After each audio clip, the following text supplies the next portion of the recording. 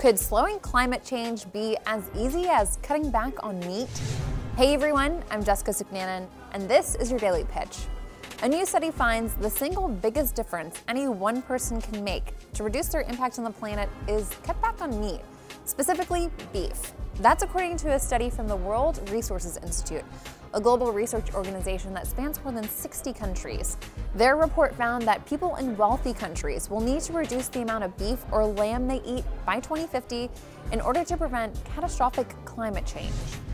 By 2050, the UN predicts the world population will grow from about 7.7 billion to 10 billion people. And that's a lot more people to feed, requiring more land to raise crops and animals.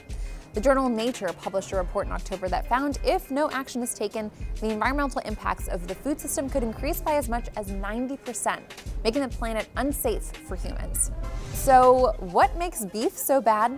For years, environmentalists have said meat production is a major source of greenhouse gas emissions. According to the World Resources Institute, beef accounts for about half of the land use and emissions associated with U.S. diets, but it provides just 3% of calories in American diets. In other parts of the world, lamb, sheep, and goat are widely consumed meats and have similar environmental impacts.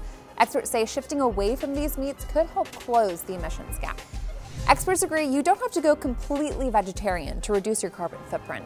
More and more people are opting to become flexitarians, meaning they're intentionally choosing a more plant-based diet to cut back on meat. Some easy ways to cut back: try replacing about a third of your burger meat with a vegetable like mushrooms. And instead of including meat in every meal, you can occasionally opt for a plant-based protein like beans or lentils. For more videos like this, be sure to follow Your Daily Pitch on Facebook and Instagram, and subscribe to us on YouTube.